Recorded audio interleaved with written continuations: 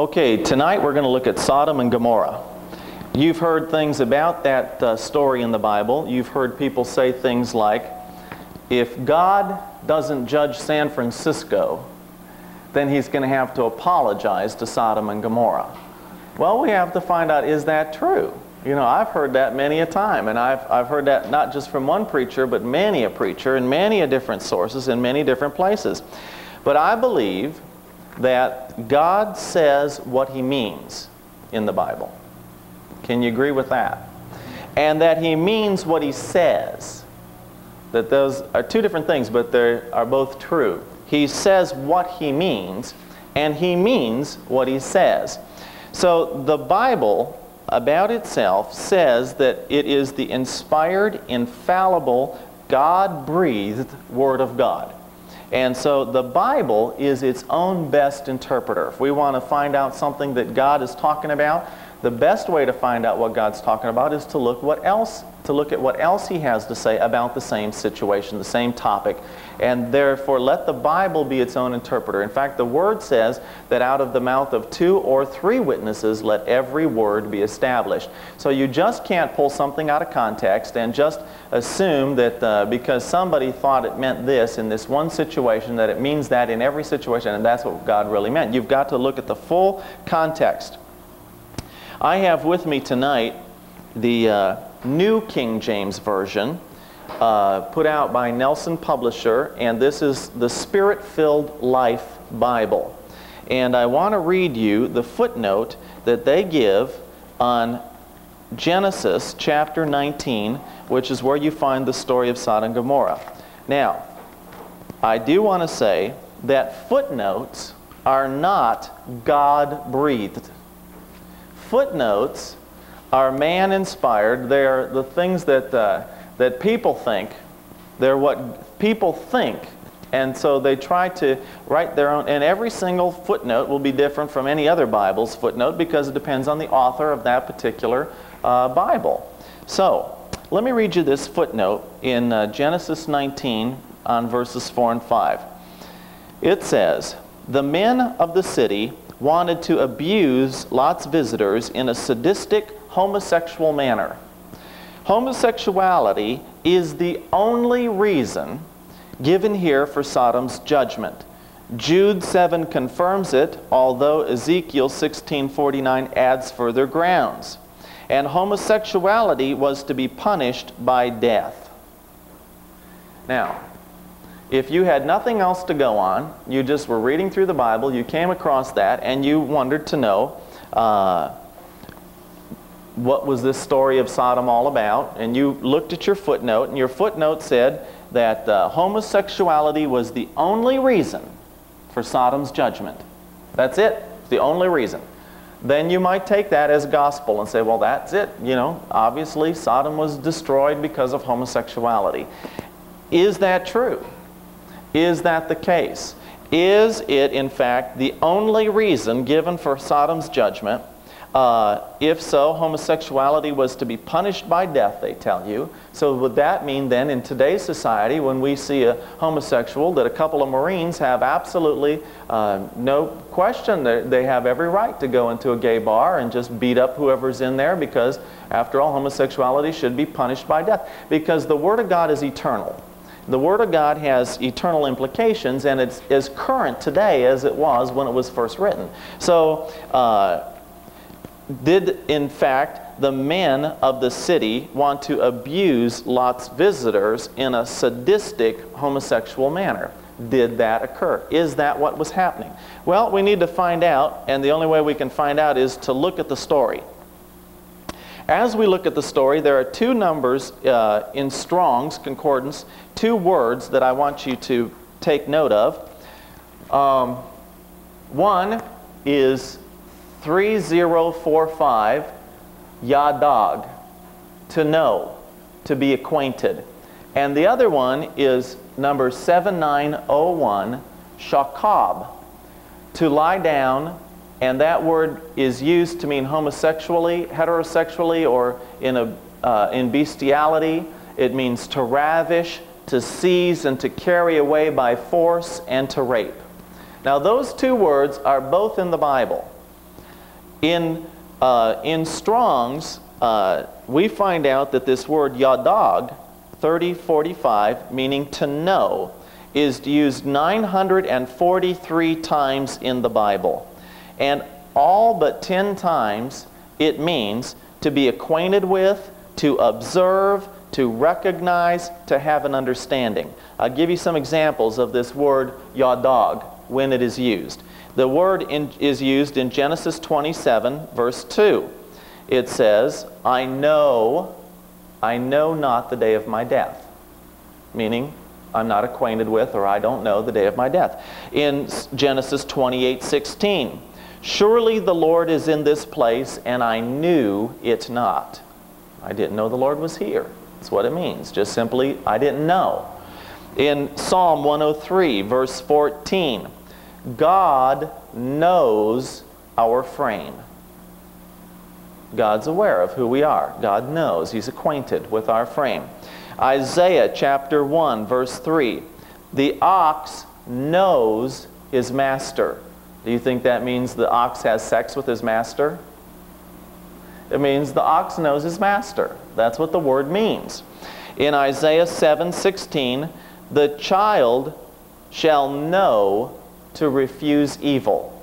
And it's talking about Jesus when he's born. He will know to refuse evil. And Hosea 13:4, thou shalt know no God but me. And as it is, we wouldn't have time, but we could look in Strong's and see all 943 times that the word know, yadog, is used, and it means to know, to be acquainted with. Now, for some reason, people want to translate that word yadog as if it was the word 7901 shakab. Shakab meaning to lie down. Now, that word to lie down can mean for sexual connection. And if it is a sexual connection, it could be, based on its context, homosexually, heterosexually, or bestiality. But it also means to lie down for any purpose at all. It means to lie down for rest, like you were going to take a nap. It also means to lie down because you're dead, because of decease. And it also means to ravish.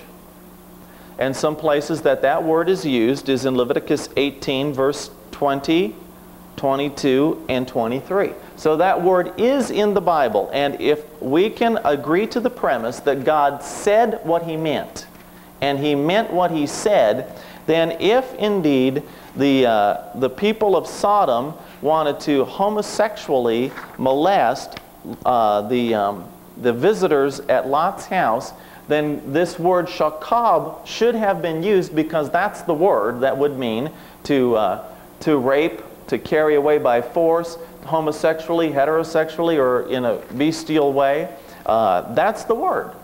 But that's not the word that's used there. We have the word instead, yadog. Now, let's go and look at this story. We pick up at Genesis 18, and I'm going to read, pick up with verse 16.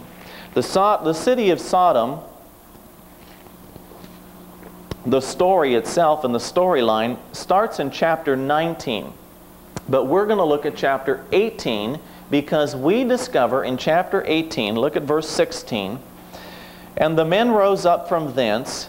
Now these men really are angels, two angels and Jesus. Two angels and Jesus have just been visiting Abraham. And so these men it's talking about are two angels. And the men rose up from thence and looked toward Sodom, and Abraham went with them to bring them on the way. And the Lord said, shall I hide from Abraham that thing which I do? Seeing that Abraham shall surely become a great and mighty nation, and all the nations of the earth shall be blessed in him. Verse 20. And the Lord said, because the cry of Sodom and Gomorrah is great, and because their sin is very grievous, I will go down now and see whether they've done altogether according to the cry of it, which is come unto me. And if not, I will know. And the men turned their faces from thence and went toward Sodom, but Abraham stood yet before the Lord. And Abraham drew near and said, wilt thou also destroy the righteous with the wicked? Peradventure there are 50 righteous within the city. Will you also destroy and not spare the place for the 50 righteous that are in there, that are therein? And the Lord says to him, no, I won't destroy the city if we can find 50 righteous people. What we've discovered, that is, before the angels ever get to Sodom, it's already determined, God already knows, He's already heard the cry of the wickedness of this city. And He's already determined not only the city of Sodom, but the city of Gomorrah as well.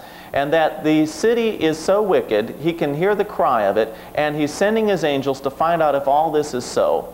And Abraham begins to bargain with God, saying, if you find 50 there that are righteous, will you spare the city? God says, yes.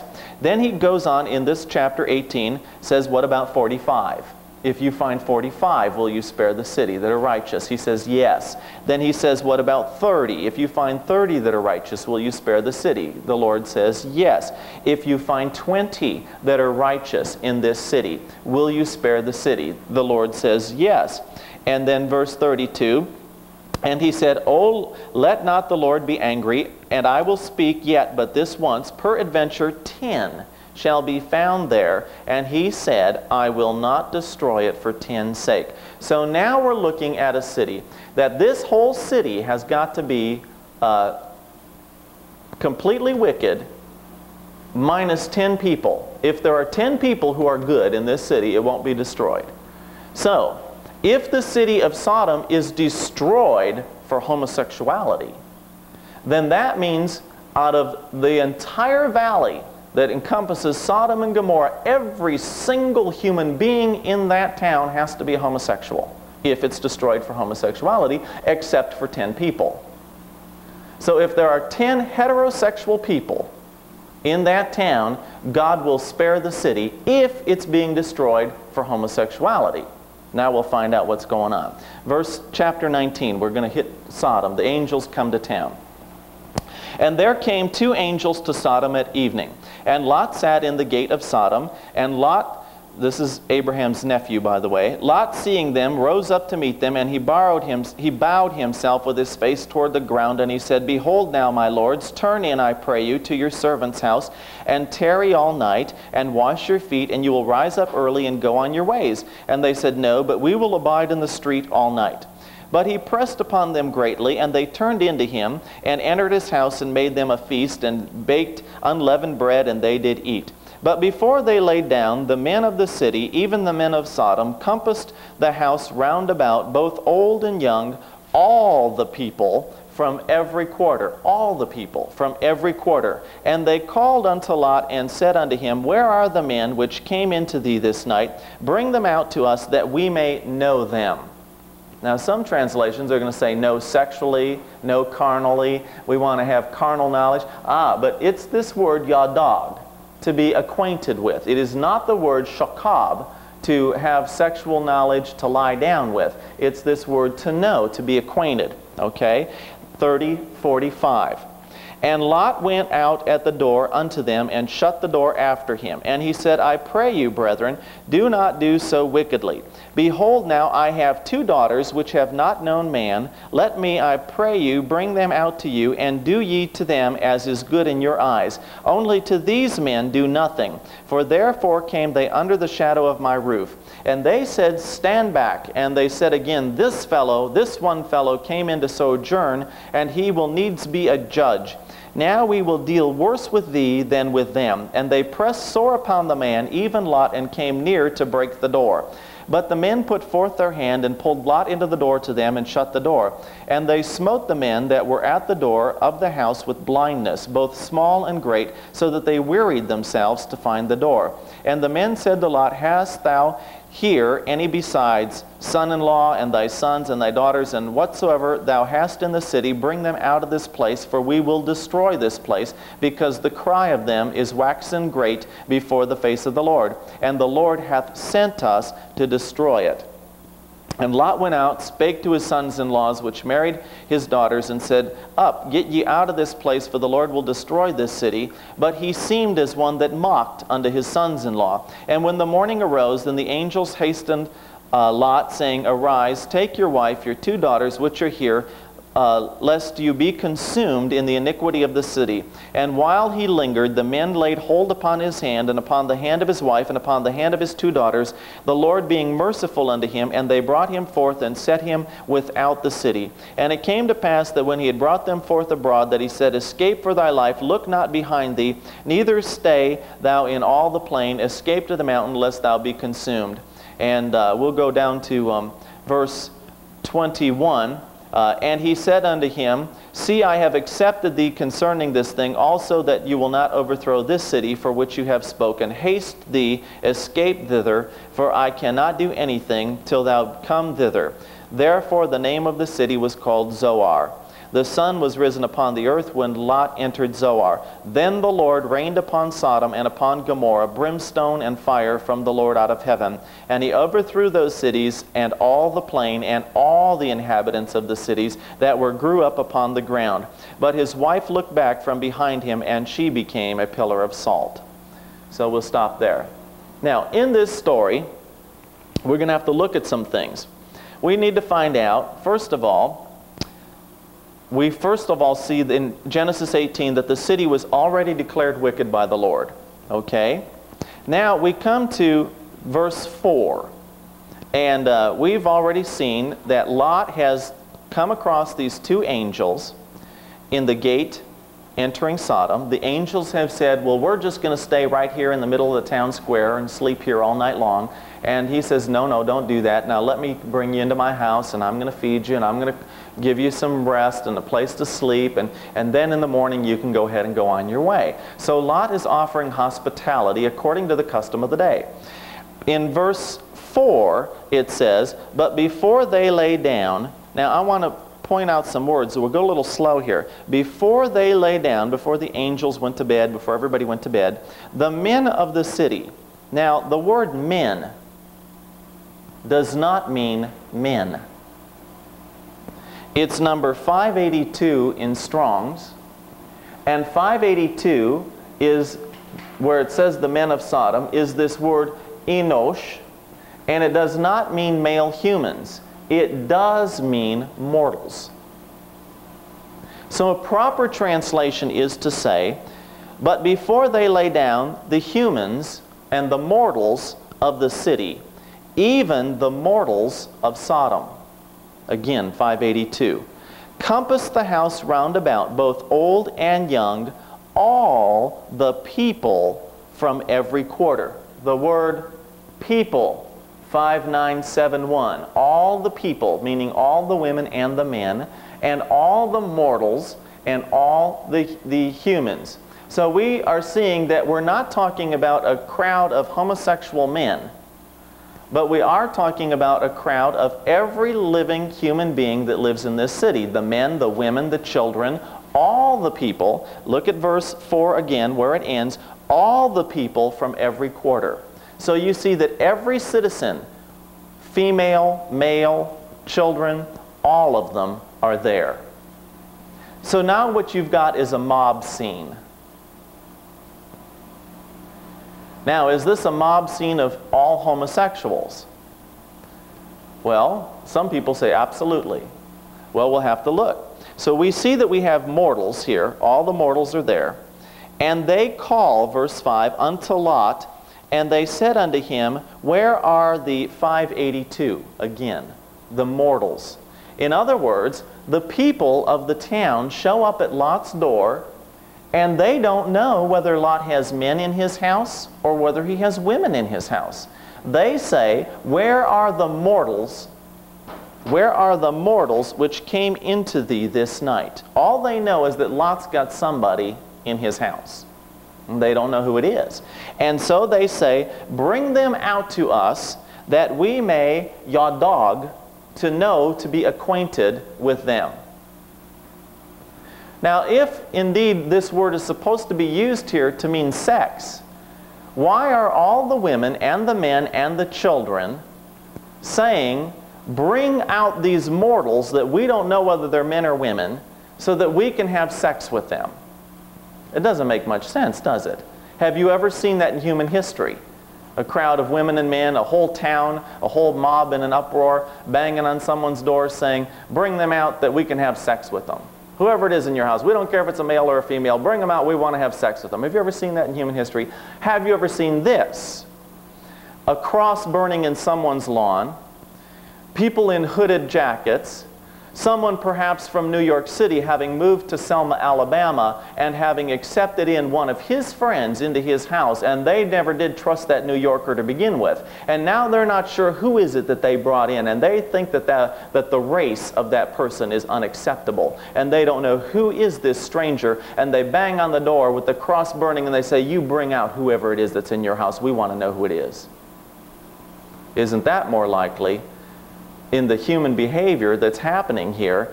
Not meaning we want to have sex with them, nor does it mean we want to be acquainted. Oh, we would just love to have a little, sit down, have a cup of coffee and a piece of pie and get to know them. They're in a furor here. So this mob is having a fit, and they want to know who's in the house. And Lot goes out to the door, and he shuts the door after him, and he says, now I pray you, do not do so wickedly. Behold now, I have 2 daughters which have not known man. Now the word man here is not 582 mortals. It's the word 376, man. It means a male person. So if indeed it was men of Sodom who were at the door, then the Bible would have used the same word it just used here, that his daughters didn't know a man. And so it would have used 376 in Strong's, meaning a man. So it never used that. It used the word mortals. The mortals of the city are there, not the men of the city are there. Since the mortals of the city are there, banging on the door, and now he comes out and says, now why don't you just go ahead and have my daughters who have not known a male person, a man. They've never had a husband. They've never been to bed with a person. I pray you, bring them out unto you, and do ye to them as is good in your sight. Only to these men, 582 again, mortals, the angels, do nothing, for therefore came they under the shadow of my roof. Now, here's an interesting thing. Lot is now offering to this crowd his daughters. It says in 2 Peter chapter 2, and you might want to turn there. 2 Peter chapter 2, verse 6 to 8. And here's what it says. And turning the cities of Sodom and Gomorrah into ashes, condemned them with an overthrow, making them an example unto all those who should live ungodly, and delivered just Lot, vexed with the filthy conversation of the wicked. For that righteous man dwelling among them, in seeing and hearing, vexed his righteous soul from day to day with their unlawful deeds. So the Bible declares that day after day after day after day that Lot lived in the city of Sodom, he heard their conversations. If you lived in San Francisco in the Castro district, and you listen to the conversations of the gay population there, day after day after day after day, and all of a sudden your gay neighbors were mad and furious and enraged with you, banging on your door and demanding that they know who's in your house, having heard their conversations day after day after day, would you make a logical assumption that you could appease them by giving them your daughters? These gay men who are out there enraged wanting to have sex with your visitors. Would you make the logical connection if you've listened to their conversation day after day after day? It says that he was vexed in his soul, seeing and hearing in his righteous soul day to day to day to day. So there is something that was going on in Sodom day after day after day that made him realize, well, he could offer his daughters and it would quiet down this group. Women and men, the mortals of the city, and the Bible said all the people. And he thought if he would push his daughters out there, that this would quiet down all the mortals of this city. Now, are these gay men who are going to be so quickly appeased by 2 daughters coming out?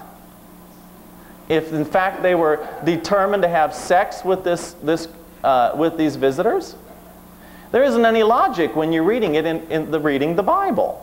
So you see, the traditions of men make the Word of God of none effect. Okay. Also, I want to point out something else in verse 6 of 2 Peter 2. It says that they returned the cities of Sodom and Gomorrah into ashes, condemned them with an overthrow, making an example unto all those who should live ungodly. The word ungodly in Greek, because we're in the New Testament now, is 764 in Strong's in Greek. And this word really shouldn't be translated correctly as ungodly as much as it literally is translated without worship. And so he condemned them with an overthrow, making an example to all who would live without worship. That's what the Bible is literally saying. So we see that Sodom was destroyed as an example for every group of people from that point on who would live without worship. Worship of the true and living God. Not worship of demons, but worship period, but worshiping of God. So Sodom was a town that did not worship God. Okay? Now, we hear,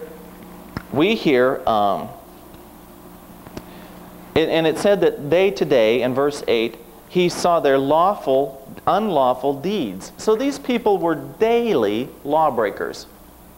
Now, many times in your footnotes, when you're reading your footnotes about Genesis 19, it will tell you, see the similar story in Judges 19.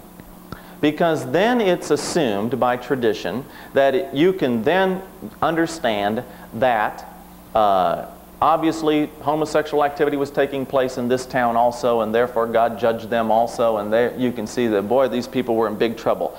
But if we look at Judges 19, and we look at that story, first of all, this story is not about Sodom, because Sodom doesn't exist anymore. It's now gone. It is about a city called Gibeah. Gibeah is a city, a town, that belongs to the tribe of Benjamin of the nation of Israel. In other words, Gibeah is about God's people. A city that belongs to God's people. So we have to be aware of who we're talking about when we look at any of these stories. So Judges 19 is the story of a man whose wife ran away, went back to her dad. He goes to get his wife and to bring her back home. Stays at his father-in-law's house several days, eating and drinking and enjoying his father-in-law's company, and then decides to saddle his donkey, take his wife back home, and it gets late at night. And they could stop in the town of the ungodly, the Jebusites, but they decide, no, we'll not stop to stay the night in the town of the Jebusites. We'll go on to God's people. We'll go on to Gibeah. And certainly when we get to God's people, when we get to Gibeah, then we'll find a place to stay down, to sleep for the night, to have some rest and whatever. And they realize, they even say that they've got plenty of straw and food for the oxen, or for the donkeys and everything else that they've got with them. They don't need to be an imposition on anybody. All they need is shelter. So they get to this town, and verse 18 of Judges 19 says, the man now is talking about, I'll pick up with verse 17. There's an old man who comes, sees them sitting in the square of the town, just like the angels were in Sodom. Verse 17, when he lifted up his eyes, he saw a wayfaring man in the street of the city, and the old man said to the traveler and his concubine, Whither goest thou, and whence comest thou? And he said unto him, We're passing from Bethlehem, Judah, toward the side of Mount Ephraim. From thence am I, and I went to Bethlehem, Judah, but now I'm going to the house of the Lord, and there is no man that receives me to his house. So the traveler is saying, nobody's going to let me stay in their house all night. And he says, yet there's both straw and provender for our donkeys, and there's bread and wine also for me and for my handmaid and for the young man that's with the servants. There's no want of anything. And the old man said, peace be with you. Howsoever, let all your wants lie upon me. Only lodge not in the street. Don't stay out in the street, and don't worry about what you need to eat. You let all your needs be taken care of by me. You come to my house, the old man says. So he brought him to his house and gave provender unto the donkeys, and they washed their feet and did eat and drink. Now as they were making their hearts merry, behold, the men of the city, here's that word men again. Is it the men? It's 582. It's the mortals. The mortals of the city, certain sons of Belial. Sons. The word for sons is 1121. It doesn't mean sons, it means children, descendants, members of a group. Okay? So certain children of Belial. Now who's Belial? What does Belial mean? Belial in the Hebrew in Strong's is 1100, and it means literally good for nothing, wickedness, or destroyer. Who is the destroyer? Satan is the destroyer, right? In fact, Belial in Hebrew is a proper name for Satan. You might as well say, because it is saying, certain descendants or certain children of Satan, or certain members of a group of Satan. That's what that's saying. So now it's really saying that the mortals of the city who were descendants or children of Satan beset the house round about and beat at the door and spoke to the master of the house, the old man, saying, bring forth the man that came into your house that we may know him. Know him. Again, Yadog. 3045 in Strong's. We want to know him. Now, let me ask you this question. The Bible will show us what the man who was traveling with his wife thought they meant when they said, bring him out that we may know him. And we will discover whether he felt they meant they want to have sex with him or something else. In chapter 20, verse 5, he's telling his story, this nightmare that he endures. And he says, and the men, now this is a different word for men. This word for men is 1167. And it really doesn't mean men as in plural male people. It really means the word Baal or Lord. So the Lord or the Baal, Baal is a god. The god of Gibeah, not meaning God like Yahweh, but God like Satan. The master of Gibeah is what that's literally saying. Rose against me. In other words, there was an outright satanic attack against me. And we see that so because we know that these were children, descendants of Belial, members of the group of Satan. And he says, so the master of Gibeah rose against me and beset the house round about upon me by night, and thought, does it say, and thought to have had sex with me? Does it say in verse 5, and he thought to have knocked on the door and saw if I was available for a little fling?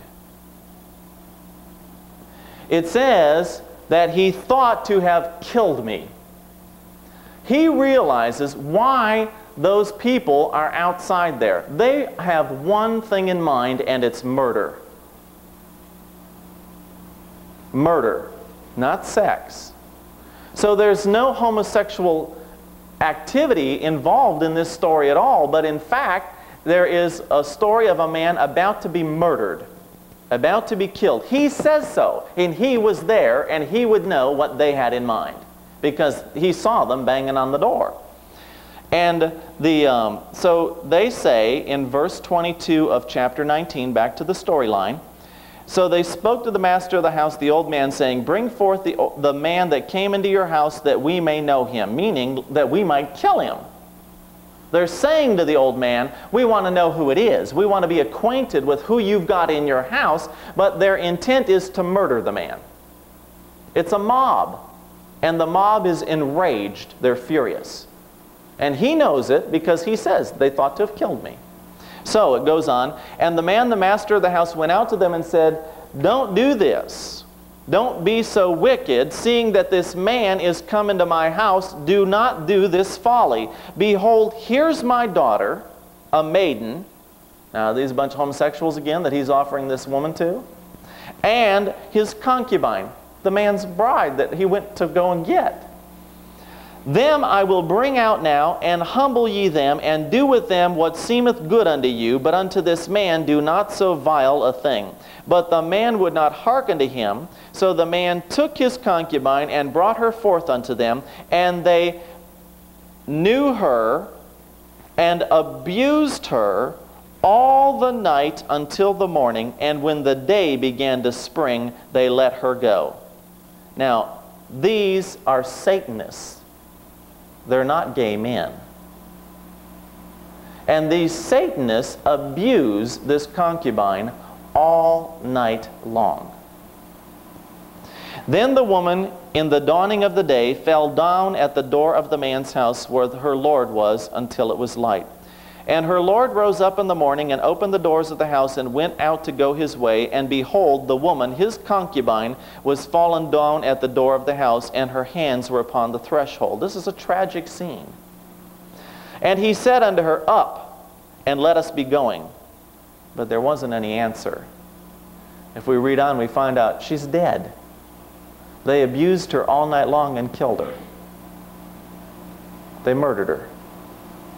And so he takes her home and divides her corpse into 12 pieces and sends one piece to each of the 12 tribes of Israel, so that then war is brought against the city of Gibeah. And the city of Gibeah is destroyed. And that's why in chapter 20, verse 5, he's telling his story. He's saying that the master of Gibeah rose against me and thought to have slain me. And my concubine have they forced, that she is dead. So when people say, if you don't believe that Sodom and Gomorrah is a city of homosexuals, just look at Judges 19. Well, look at Judges 19 and you see that it's a city of Satanists. A city of people who 2 Peter says are without worship. A city of people who have forsaken God, have nothing to do with God, are without worship, do not worship God, but are children of Satan. Members of a group of Satanists. That's what we've got. Now, let's find out, going back to Genesis 19, pick up with the story at Sodom again, and see what is going to happen. How determined are these people in Sodom, how determined are they to murder the angels? Let me ask you a question. Do you think Satan knows when an angel shows up on the scene? And if Satan has got a town in its control, so much so that God says, this is a wicked city, and if I can't find even 10 righteous people in that town, I'm going to destroy this city. The city is completely under the dominion of Satan. These Satanists, who are controlled by Satan, realize, or the people themselves might not realize, but Satan realizes, 2 angels, messengers of God, have just showed up. Just showed up. And they think the same thing that they thought when Jesus showed up on the scene.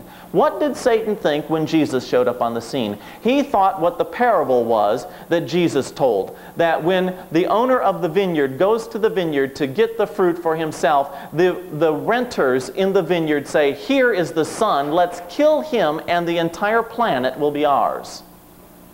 And so here now is what they did. When Satan saw Jesus be born, he sent Herod to kill all the baby boys under 2 years of age in Bethlehem so that there couldn't possibly be the Son of God to redeem the human race. When Satan failed in that trick, he waited until Jesus went out into the wilderness and he said, why don't you try to, you're the Son of God, why don't you jump off the pinnacle? Satan kept coming and coming and coming again and again and again to destroy the Son of God, because he kept thinking if he could crucify him, kill him, in some way wipe out his life, then the whole planet would belong to him. Well, Satan has never changed.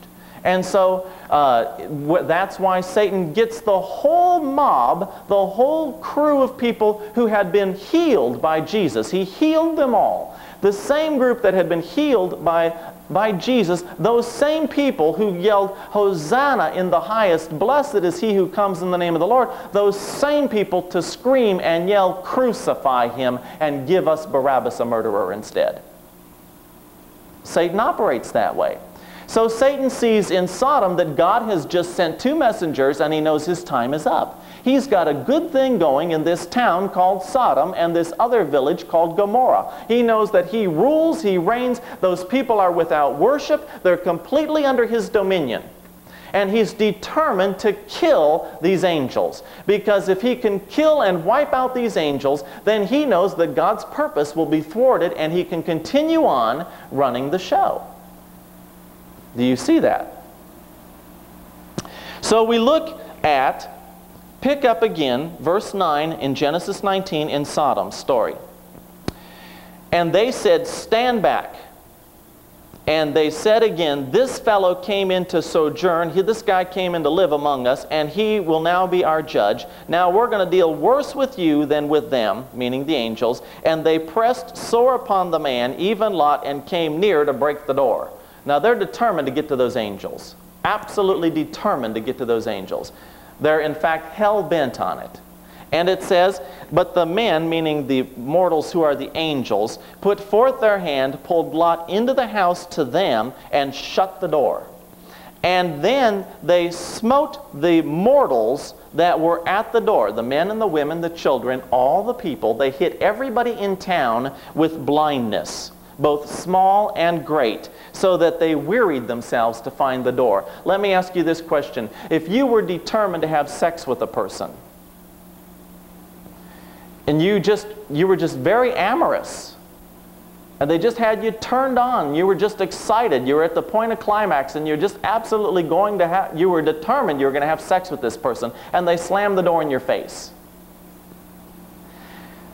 Now, you're just as still determined you want to have sex with them, because that's what people say is happening in Sodom. They say this is a city of homosexuals, and that's why God judged it, because it's all homosexuals. And they were going to have homosexual sex with these angels. If that's the case, in your own sex life, if you were about to make love to your mate, and suddenly you were hit with blindness, what do you think would take precedence in your life? The blindness or the desire to have sex? What do you think would get your attention? And all of a sudden these people, not just men, the mortals of this town are struck with blindness, and what does it say? They wearied themselves to find the door. They are obsessed with getting those angels, getting those angels. They're not interested in sex anymore. They were never interested in sex. They are interested in the one hell-bent purpose that the ruler of that town is forcing them into. And Satan doesn't care that the angels have hit those people with blindness. He wants those angels dead. And so now that all the people, the men, the women, the children of town are all blind, they should normally stop and go, "Oh my goodness, I can't see what happened here." But no, they are wearying themselves, scratching at the doorpost, still trying to get to the door. In fact, they do it all night long, because it's not until the morning that the angels take Lot, take his wife, take his daughters, and tell him to leave town. So all night long they're still clawing, scratching, biting, trying to find the door, trying to find those angels. Now that doesn't sound like any kind of sexual encounter to me. Pretty bizarre if it was. Blind people, been just struck with blindness, and the only thing they can think about is get them angels, get those angels, get those angels. That's not sex. And it's certainly not a story about homosexuality. It is a story about satanic oppression of a town. So therefore, verse 13, the angels say, get out of this town, for we will destroy this place, because the cry of them is waxen great before the face of the Lord, and the Lord has sent us to destroy it. No wonder God sent it to be destroyed, because it's a wicked, wicked, satanic-filled town. Now, did Sodom have Satan worshipers? 2 Peter 2, verse 6 said that it was an example for everyone who from that point on would live without worship. And you can't ride the fence. You have only one God or another. You either serve God Yahweh, or you're serving the God of this world. And they were without worship. They were not serving the God Yahweh. They were serving the God of this world. That's the problem. Now, let me give you some more evidence, because that just sounds real good. I think I've got everyone here convinced, but let's see what the Bible says still yet more. The Bible gives more references yet about Sodom. In Deuteronomy chapter 32,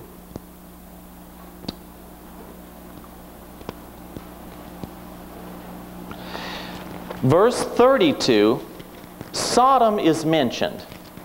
But by the time the book of Deuteronomy is written, Sodom does not exist. So we know that God's not talking about the literal town of Sodom. Sodom's been wiped out. It's long gone. That happened in Genesis 19. Now we're into Deuteronomy. We're into the Exodus.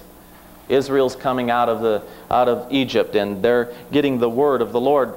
And God comes along in chapter 32, and He makes reference to Sodom, but He's not talking about Sodom. He's talking about Israel.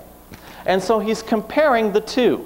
Chapter 32, verse 32, and it says, "For their vine is the vine of Sodom." Whose vine is the vine of Sodom? Israel's vine is the vine of Sodom. "And their fields of Gomorrah. Their grapes are grapes of gall. Their clusters are bitter."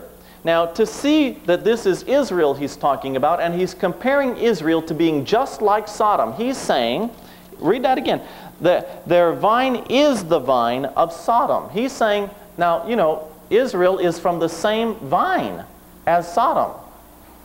And the same vine, so you know, if you're from the same vine, you're definitely connected. It's the same thing. It's the same plant.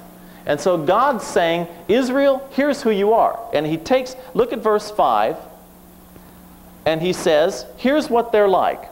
Now He's talking about Israel. He's not talking about Sodom, but He's comparing them as the same thing. Verse 5 and verse 6, "They have corrupted themselves. Their spot is not the spot of His children. They are a perverse and crooked generation." Now He's talking about Israel. "Do ye thus requite the Lord, O foolish people and unwise? Is not He thy Father that hath bought thee? Hath not He made thee and established thee?" Look at verses 15, 16, and 17, chapter 32. "But Jeshurun," one of the tribes here, waxed fat and kicked. "Thou art waxen fat, thou art grown thick, thou art covered with fatness. Then he forsook God which made him." Oh, so Israel forsakes God which made him. They are now without worship. "They forsook God which made him, and lightly esteemed the rock of his salvation. They provoked him to jealousy with strange gods.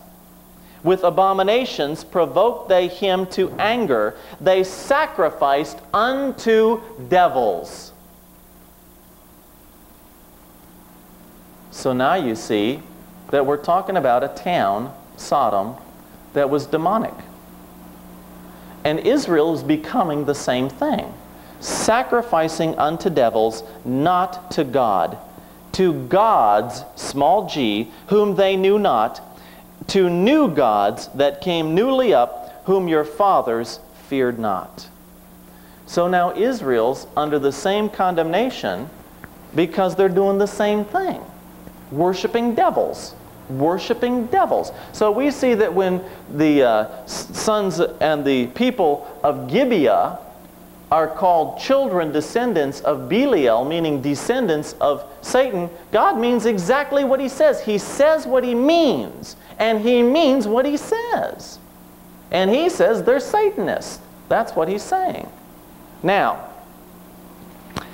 that's not the only place that Sodom is mentioned in the Bible. In Isaiah chapter 1,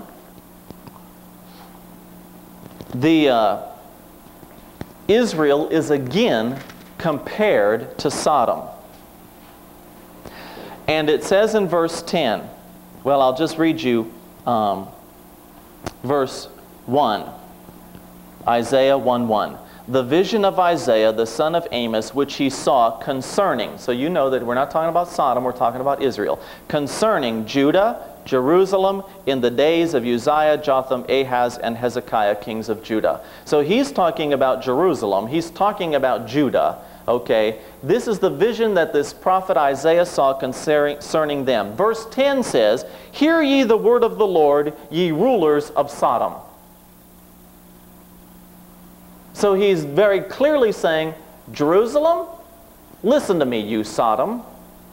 Okay? Give ear unto the law of our God, ye people of Gomorrah. Now, is he talking about the literal town of Sodom and Gomorrah? No, they've long been under the Dead Sea. They're long washed away. They don't exist anymore. To what purpose is the multitude of your sacrifices to me, saith the Lord? I am full of the burnt offerings of rams and the fat of fed beasts, and delight not in the blood of bullocks or of lambs or of he-goats. When you come to appear before me, who has required this at your hand to tread my courts? Bring no more vain oblations. Incense is an abomination unto me. The new moons and the Sabbaths, the calling of assemblies, I cannot away with. It is iniquity. It is even the solemn meeting. Your new moons and your appointed feast my soul hates. They are trouble unto me. I'm weary to bear them. When you spread forth your hands, I will hide my eyes from you. Yea, when you make many prayers, I will not hear. Your hands are full of blood. Wash you, make you clean, put away the evil of your doings from before mine eyes. Cease to do evil, learn to do well. Seek judgment, relieve the oppressed, judge the fatherless, plead for the widow. So God's saying, Jerusalem, you're just like Sodom. So stop all your worshiping me, because it's not me. I'm not even listening to what you're doing. All the evil and the wickedness that you're doing is just an abomination to me, he's saying. And he says, here's what you need to start to do if you want to get right with me. Now he's saying this to Jerusalem, but calling them Sodom. And he's saying, Sodom, here's what you need to do. Verse 17, learn to do well, seek judgment, relieve the oppressed, judge the fatherless, plead for the widow. Now, turn to Ezekiel 16:48. Because here God finally spells out why he was mad at Sodom.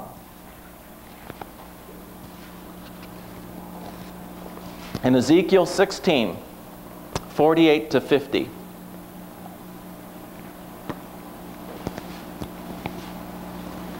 As I live, saith the Lord God, Sodom your sister, he's talking to Israel again, has not done, she nor her daughters, as you have done, you and your daughters. Behold, now I think if the word says, behold, this was the sin of Sodom, I think you can trust that this was the sin of Sodom. Don't you? I believe God means what he says and says what he means. Behold, this was the sin of your sister Sodom. We're listing them here. Pride, number 1. Fullness of bread, number 2. And abundance of idleness was in her and in her daughters. Neither did she strengthen the hand of the poor and the needy.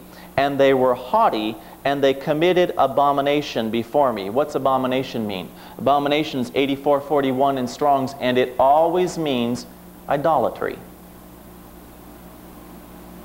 They committed idolatry. Did they? Well, they worshiped devils. Didn't they? And they were without worship of God. So they committed idolatry before me. Therefore I took them away as I saw good. Now, what does that mean then when we come into the New Testament? Jesus makes a reference to Sodom in chapter 10 of Luke. In Luke 10, I'm going to read you verses 3 through 12. Jesus makes reference to Sodom. Verse 3. He's talking to his disciples, who he's sending out now to do the works that he commissions them to do. Go your ways. Behold, I send you forth as lambs among wolves. Carry neither purse nor scrip nor shoes, and salute no one by the way. And into whatsoever house you enter, first say, Peace be to this house. And if the Son of Peace be there, your peace shall rest upon it. If not, it shall turn to you again.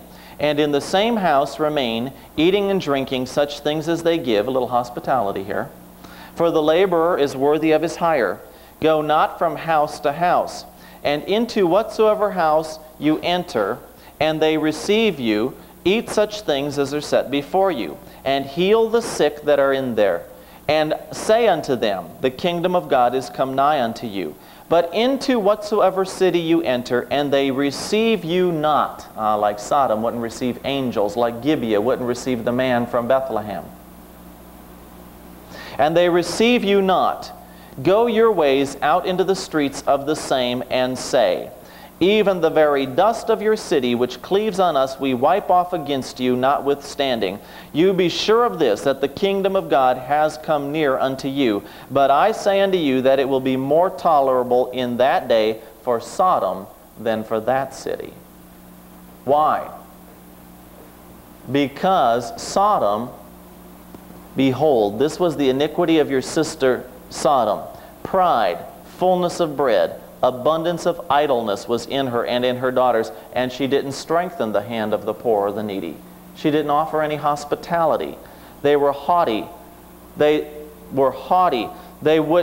didn't see any need to be helpful. They didn't see any need to take care of folks. They didn't see any need to offer hospitality in a time in history where without hospitality and the protection of a city, you were not only opened up to robbers and to thieves, but also to lions and bears and wild animals and beasts that would just as likely devour you and your donkey as not. And you needed the protection of the city. And so you were just as much committing murder as you were anything else by not giving hospitality to someone. Jesus was saying, if they won't take you in, who are my disciples, it'll be worse on them for not taking you in, my disciples, than it was in Sodom, not taking in my messengers, my angels. So in hospitality, along with pride, fullness of bread, meaning they had a good income. They were rich folks. And they had abundance of idleness. And the word for idleness, 8253 in Strong's, is an attitude. And it means live and let live, don't bother me and I won't bother you. So in other words, a stranger shows up in town and they've got this idle attitude of, well, it's tough. You're in town and, you're in town for a week. That's just tough. Don't bother me. I won't bother you. You leave me alone and I'll leave you alone. You let me live. I'll let you live. I'm not going to get involved in your life. I'm certainly not going to help you. Jude chapter 7 says that they used their free time for fornication. They had a lot of free time, abundance of idleness, so they just would have lots of sex. But when you study different kinds of groups, like Charles Manson's groups, for instance, the people who were in that group all had sex with one another. It didn't make any difference if you was a man or a woman or a man or what you were. Everybody in that group, to be in that group, had to have sex with everybody else. They had an abundance of idleness, this town did, but they followed and worshiped and bowed down to Satan. Everybody in that town said, bring out these angels that we might know who it is. But they could have cared less if it was male or female. They didn't use the word bring out the men. They used the word bring out the mortals. We don't know who they are, but bring them out. So now when we look at this story, we find out that God was disgusted with them because He had blessed that town. They were prosperous, they were rich, they were wealthy, but they wouldn't strengthen the hand of the needy. They wouldn't help those who had need of help. And so the final scripture I want to look at tonight is Isaiah 58. This is not about Sodom, but this is God's plan about the needy, about the homeless, the fatherless, the widow, the oppressed. God's got an attitude toward those people. And here's the attitude He says in Isaiah 58, verse 6. Is not this the fast that I've chosen, to loose the bands of wickedness, to undo the heavy burdens, and to let the oppressed go free, and that you break every yoke? God's plan is for people who are blessed by Him to begin to help people who need help. Sodom could have done that, would not do it. Is it not to deal your bread to the hungry, and that you bring the poor that are cast out into your house? And when you see the naked, that you cover him, and that you don't hide yourself from your own flesh. Then shall your light break forth as the morning, and your health spring forth speedily. So God's way is to be helpful and hospitable. Satan's way is to kill, to destroy, to ruin, to separate. Well, I think we've looked at this pretty clearly, and we see that if we will not be hospitable, we're in danger. If we won't take care of the needy, we're in danger. If we won't be helpful to the oppressed, we're in danger. Where in the Word does it say Sodom was destroyed for the sin of homosexuality? It is simply not there. Amen. And He said, take hold of my covenant, and I will be your God. Take hold of my covenant, and with the angels trod. If you will keep my Sabbath and please me in your ways, I'll be your God and add unto you many, many days. Take hold of my covenant, and